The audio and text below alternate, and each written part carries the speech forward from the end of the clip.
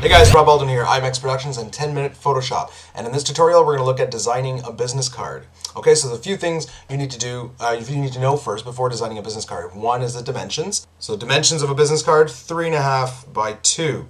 And we want a resolution at 300 because this is getting printed. Okay, but we do want bleeds because this is going all the way to the edge. So we're going to we want a 1/8 bleed, 1/8 inch bleed on either side. So we need to add 0.25 inches to each side. So from here, 3.75 to 0.25.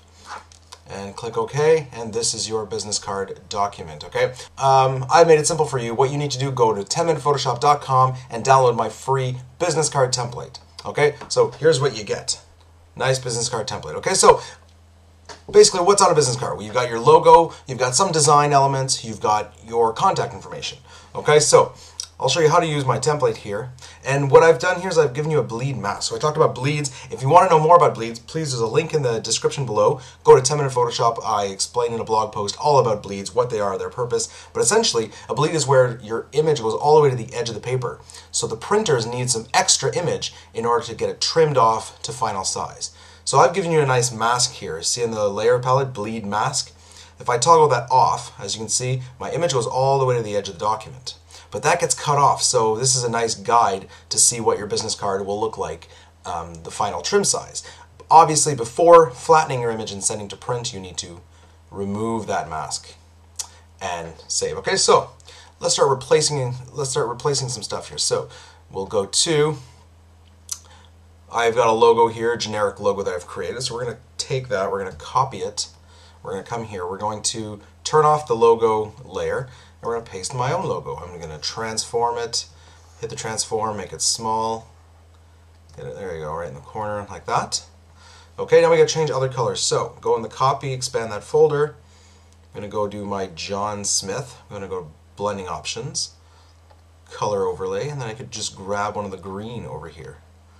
There you go, just like that. And I could, obviously, all this information can be changed. Put my name in there. I am the director of sales. Okay, so obviously everything here can be changed. You can move things around. Oop, I would grab all this if I wanted to put this here and put my name over there. I can easily change that information around. That's easy stuff to do. Okay, so all these elements are changeable. Okay, so I want to copy the green here. So I'm going to right-click, copy layer style, and I want these icons to change. So these are these guys here. Copy all of them, and then paste layer style. Now these guys are green as well. Now I want my bottom little things to be green.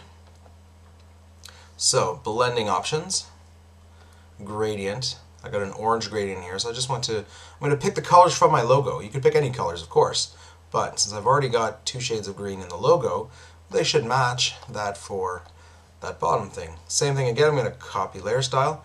And down here I'm going to paste layer style. Now this one I'm just going to drop the opacity so that it fades like that. Okay, now if you want that nice, I mean I've provided you with this in the template, but I mean if you didn't want that, if you wanted a straight line, you could just remove these. I could grab a box tool here, rectangular tool, and then make a line at the bottom, bring that up, and then make sure again, bleed mask, it's got to go all the way to the edges, so you know, don't make the rectangle end here. Be conscious of that. Every image that goes to the edge of the card has to go all the way to the edge of the document. Okay, so we've got our black rectangle, paste our layer style on there. We've got our nice green. Put that in a box, add a mask, and then I could add a nice little fade like this. Okay, these are other options, other stuff you could do.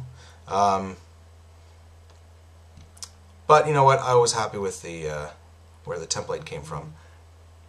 Okay, from here we want to save this as a document, whatever. Save this with layers. That'd be probably a good idea. So I'm going to save. Okay, so I'm going to call it business card back because this would be the back of my card, and save as a PSD. Then I want to flatten it because I want to get ready to send to print. So I will remove the bleed mask.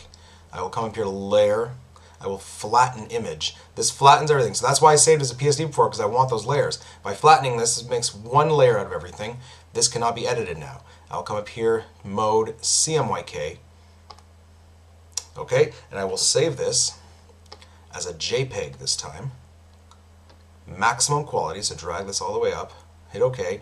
Now you've got a high-res CMYK JPEG ready to send to print. Now if I get my guides, as you can see, this is where it's going to get trimmed. Okay, so the final size of your card will be this. Okay? Okay, so it's just that simple to create a business card Obviously, you can change the font, change the text, change the design here. This is just one template that I've given you, so go download that freely. If you want more business card templates, as well as logo templates, 3D logo templates, even video logo templates, please click the link in the description below. It'll take you to 10-minute Photoshop. We've got lots of really awesome templates and tutorials there. Okay, so please check that out. Have a nice day. This is Rob Baldwin. Thanks for watching.